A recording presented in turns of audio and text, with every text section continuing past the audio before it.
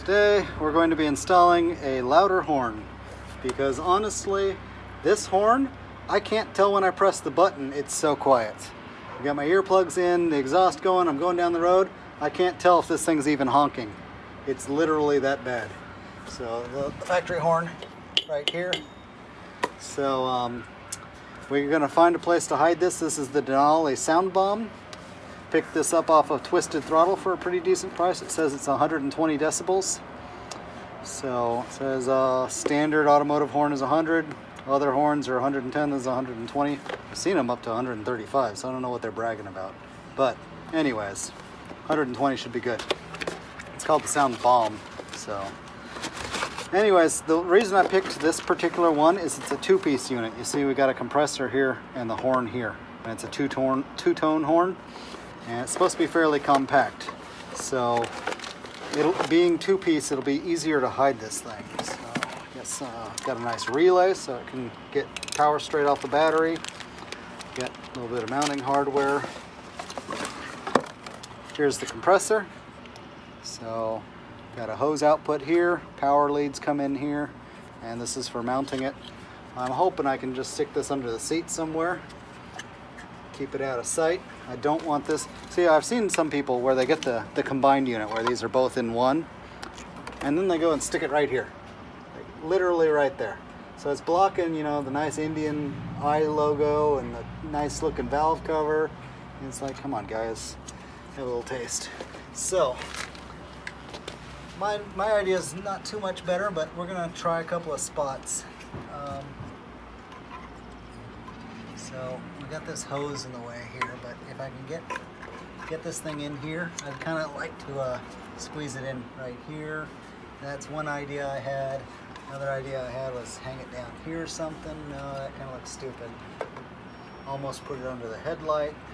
I don't know. We're gonna find something, and you're not gonna follow along while I do it. I'll come back to you when I'm done. I've got a bracket in here. I'm using the mount hole that you would bolt the crash guards into. So let me show you this awful bracket I came up with. I went and scoured my garage for a piece of sheet metal or, you know, a bracket that I could use. This came off a garage door latch. Cut off the elbow that was on there. So I can bolt this on there, and then the horn itself is going to bolt here. Now, what's going to be interesting is getting this in. This is a really tight fit. You can see I had to pull the hose away, and it only fits if I rotate the horn just right. And then once it's in there, I can rotate it back so that this bracket side is here. So it puts it right where this bracket's going to be. So you are going to be able to see this bracket, which isn't going to look quite as good as I'd like it to.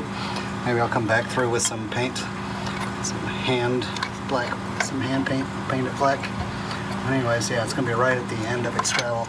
This is a bit of a warm area on this bike, but you got to do what you got to do. I think it'll be able to withstand the heat. It's not going to be pressed against the exhaust or anything, so it should be okay. So first thing I got to do is get this out of here. Got to get this mostly bolted in. Then another problem is this bolt is a little bit longer than it needs to be, but oh well. So I'll bolt this in mostly tight. It's most of the way tight by hand. What's going to be another problem is I'm going to get this in here while the horn's in the way and get it tightened the rest of the way. So all kinds of tight fits. Anyways, so this bracket's going to reduce the amount of space I have in here. So I need to cut it off there and drill a hole here. So let me mark that spot, and I can cut this thing even shorter so less of it's in my way. Yeah.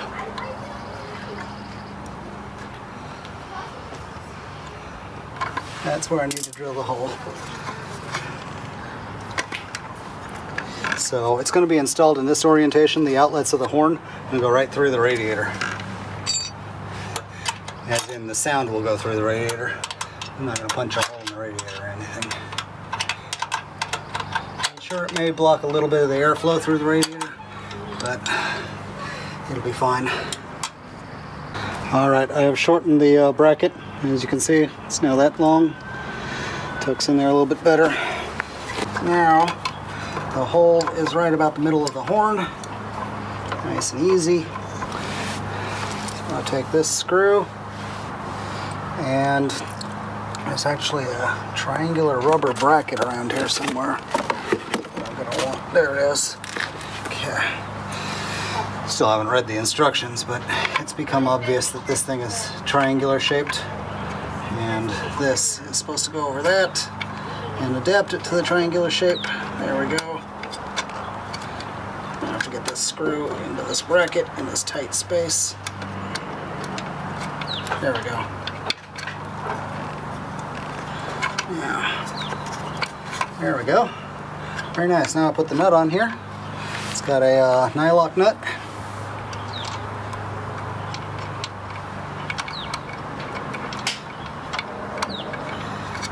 If you thought this was hard, wait until we have to find somewhere to stick the compressor.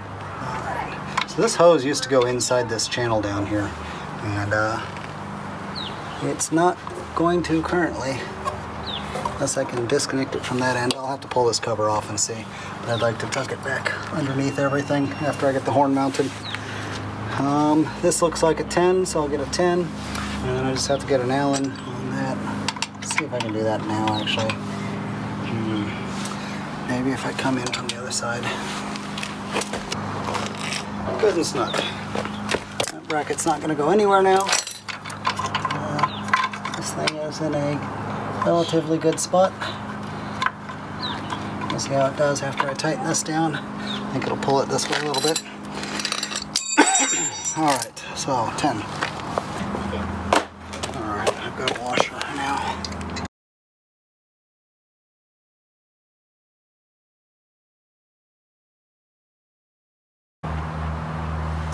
Alright, so the horn is now mounted, and I think it's going to be fine there.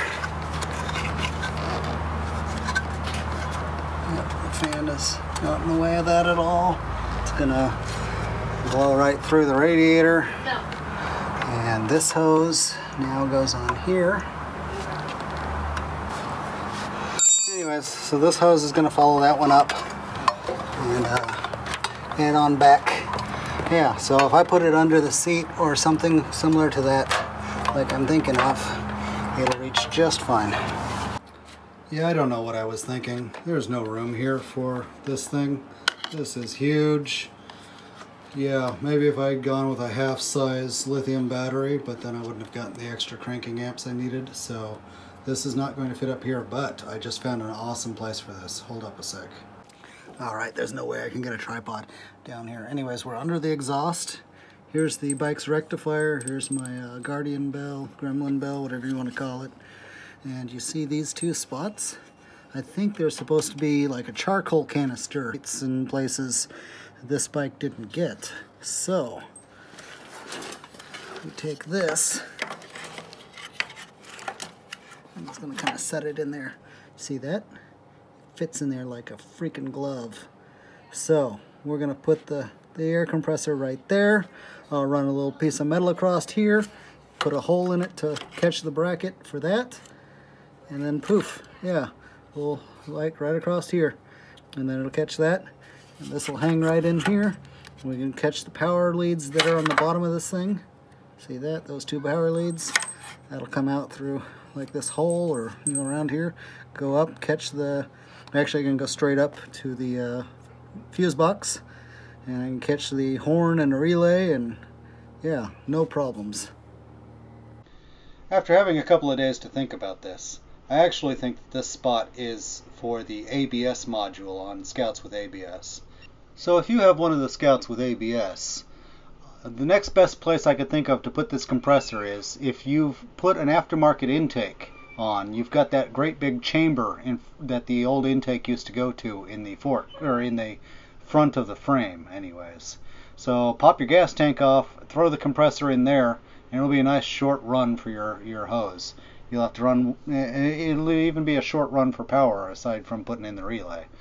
But yeah, that's best guess I have for a bike with ABS, if I'm right about that spot that I'm using here. Alright, so I just showed you the two bolt bosses underneath. I have these leftover screws from when I did the steering lock in my previous video, in one of my previous videos. So these are going to be long enough to get through this thin aluminum bar. I cut it down to the right length to reach between those, and I took this piece of paper and I held it up under there with some dirty fingers. I made a rubbing of the two bolt holes. So now I can just place it on here and center punch in the middle of those, drill them out, and the bolts might actually line up. Probably won't. This is not the greatest way to do it, but it works for me. So let's see if this works out. Alright, center punch. Let's see, I got those holes pretty well centered. There we go. I'm going to go take this back to my bench and drill it. Two holes. This is just some aluminum bar I bought ages ago, and I had it in the garage, so it'll work. It's a little thinner than I might like, but I think it'll hold the compressor just fine. These screws fit perfectly through 1/4 inch holes. I don't remember what size threads these are, but I mentioned it in the last video. Anyways, this is just some kind of metric, small 8mm maybe. Anyways, so we'll get that bolted up and make sure that these two holes align properly, and I don't need to like bore them out or something to get them to reach. And as long as that's good, we can move on to drilling a hole for the horn to mount, or the compressor, horn compressor to mount to. So unfortunately it's near impossible to get some video of me working down here. So there's the bar, and as you can see, first try I got both the holes in just the right spot. That little rubbing method works pretty darn well actually. So now I'm gonna hold up the compressor behind here and get a rough idea of where to put its hole, but I'm not gonna get that on video. Secured. I need to go back and put some Loctite on the threads of these two screws that are holding it in. Tapered head is probably not the right thing for here, but you know, it works for now. Yeah, this aluminum bar is nice and rigid. The pump is in there very solid. I'm pulling on it pretty hard right now and it's not going anywhere, so that's great. So I'm just going to run this hose up, and it'll come up under the seat and run to the horn up front. It's going to run up and over everything. Obviously you can't run anything under the engine since there is no frame under the engine. So it's going to go up and over. We'll do that now. The air hose that came with this kit wasn't long enough to reach from the pump down here all the way to the horn up there if I'm coming from above. So I picked up a little bit of 1/4 inch fuel line because I wasn't sure it was going to fit around the horn up here. It might have. And then I got some hose connectors, some just generic. So what I'm working on right now is getting that in there. I put the fuel line on the compressor, and it's going to come up and join this stuff, which I fished down. It comes down behind the battery, comes around the frame here, around the swing arm that is, and it's impossible to film any of this down here. So I fished it all the way down to the compressor, the hard line that comes with it, and I've connected the two together. Boy, that doesn't stick very well, but I'll put a hose clamp on it. Now I just got to pull it back up. It's easier said than done.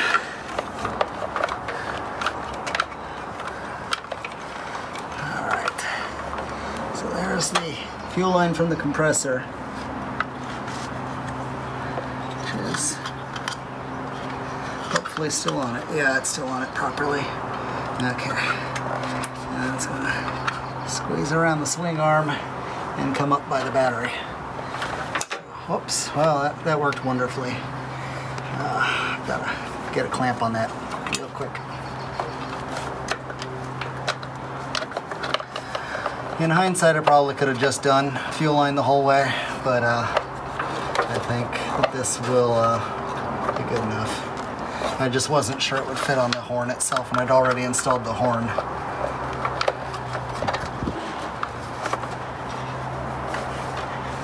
Alright, let's go up above and see if I can see where that's coming through at.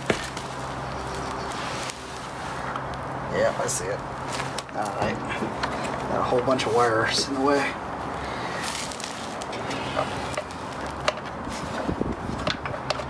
Just have to keep feeding it up. Come on. There we go. Nope.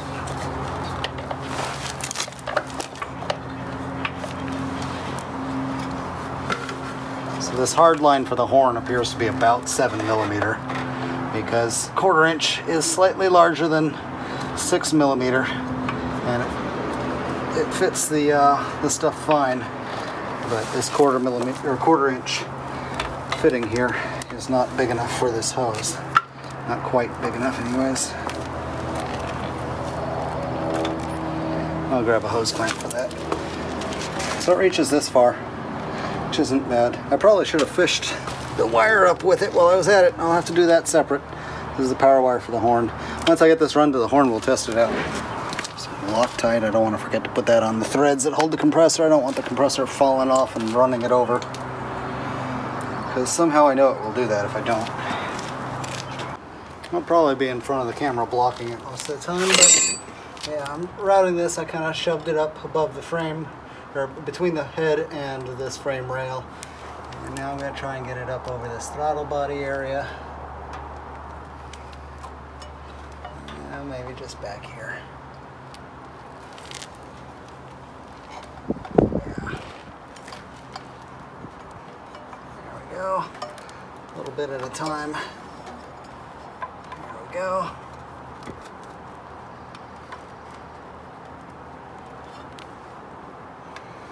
And there we go. We're there.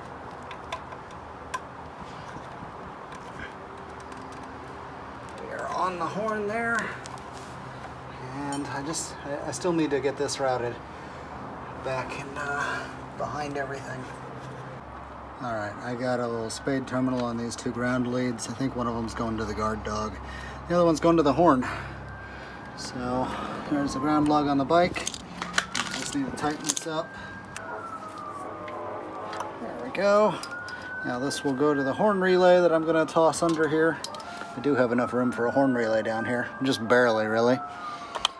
Squeeze it in here. Catch some power and fuse it. Maybe I'll catch power up there. I don't know.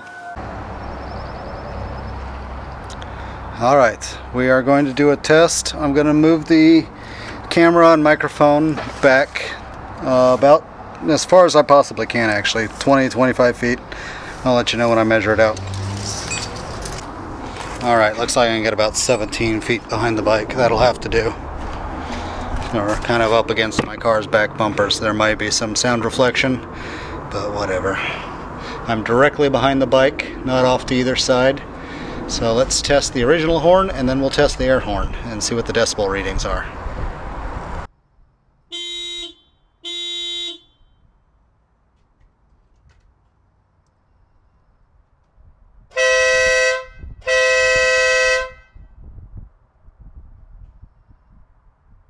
So the new horn came with a relay, and we're just going to get the wires off the old horn and run them up to the relay. The relay is going to just use a low current from the original horn to trigger the relay, and the relay will supply power from the battery straight to the horn.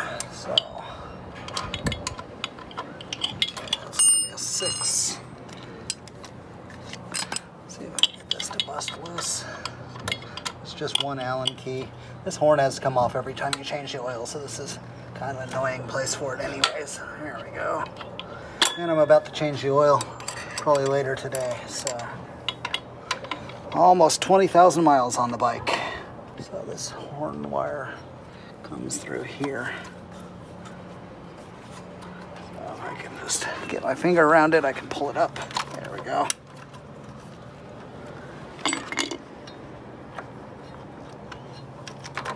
And just like we did with the horn airline, we have to run this all up and over because there's no room under the engine for anything to run.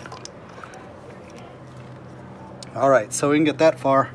So I need maybe 2.5 feet of wire to get the rest of the way. So I'm going to run this behind the horn like I wish I could do with this hose, and it'll be fine. I just need a couple of spades to plug into there. Let's go make those real quick. Alright, here we go. Doesn't look great. I'm going to wrap some electrical tape around this to kind of hide it a little bit better. It'll tuck back there. This will come across, and I got more than enough to reach under the seat. Just some red and black wire I twisted together with my drill, and a little tape, and it'll be all covered up and hidden and blend in. I don't have this fancy wrap that they, oh, you can't see it on camera here. Yeah, this nice stuff. I don't have any of that, and I don't feel like buying it just for this job, so we'll just use electrical tape. All right, so this is the power wire coming up from the horn down below, and I can trim it shorter. Here's the 2 wires coming back from the horn wire up at the front of the bike. I still need to get some zip ties on that at the front of the bike, so it looks halfway decent, but for now it's good enough. So anyways, yeah, it's routed properly. It's just it needs to be tied down so it's not flopping. And the final thing I'll need to do is put in a fuse. I'll tap in here and put a fuse holder in, and that will go to the output on the relay. So we've got 85 and 86. So 85 and 86. These will be these 2 wires from the old horn trigger, and power in and power out to the new horn. So pretty simple, and this thing's just gonna sit down here. I'll probably wrap the terminals with some tape so nothing gets on them. But yeah, I'm not gonna shorten this at all. I'm gonna leave a little bit of excess here in case I ever need to toss it out of my way while I'm working in here.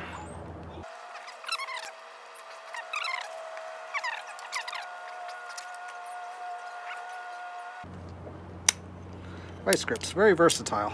It's got this squeezing point in the middle, and it's not the kind that's meant to cut things. Well, maybe it is, but it does a good enough job for crimping.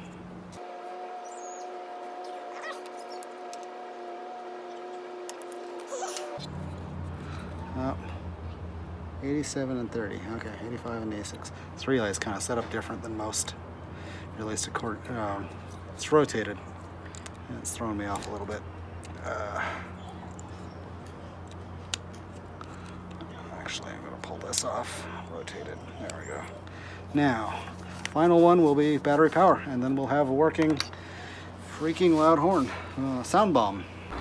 All right, I have this spare pigtail for a battery tender, and it came with a 7.5 amp fuse in a nice fuse holder. So I'm just going to cut it here, and we'll use that as a positive feed to the relay. All right, here it is. Got a nice connector on the end of it. So this goes to the final lead on the relay.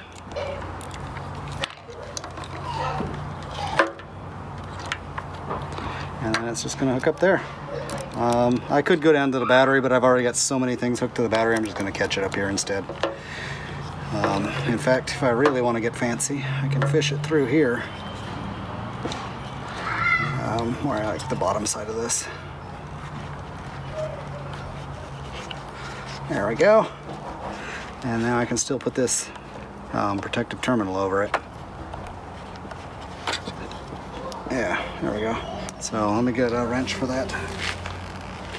All right. The poor camera on the sunny day here. It's probably going to overheat in a minute. All right. This is in from the battery. The other side's out to the starter. There's a starter solenoid that I'm tapping off of. It's a good source of constant power. All right, so here's the overview. This is what the bike looks like from the side. You can see that horn's tucked in there nicely. That hose, I'd kind of rather have it run behind the horn, but short of disconnecting both ends, it's not going to happen. There's no way I could squeeze that horn in there with it back there. I see a lot of these where they get the horn and the compressor in a single unit and they stick it right here. So that thing's really hanging out. Mine's way more tucked. Okay, the relay's right here, and the fuse holder's here, and this can just kind of tuck in here. It'll be fine. It's all going to fit under the seat, no problem. And then the compressor, as I showed you guys, it's just, you can't see it. I mean, it's way up under here, guys. So, and I can't see the screen on my camera right now because it's just overheating in the sun really bad. So I think that's going to be it for now. Thanks for watching, and ride safe.